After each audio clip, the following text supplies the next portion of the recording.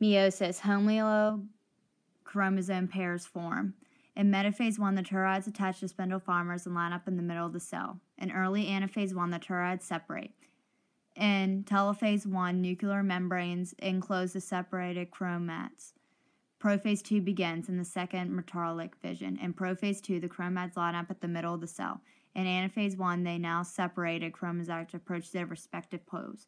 Telophase 2 has been completed. There are now 4 cells, each with half of the number of chromosomes of parent cells.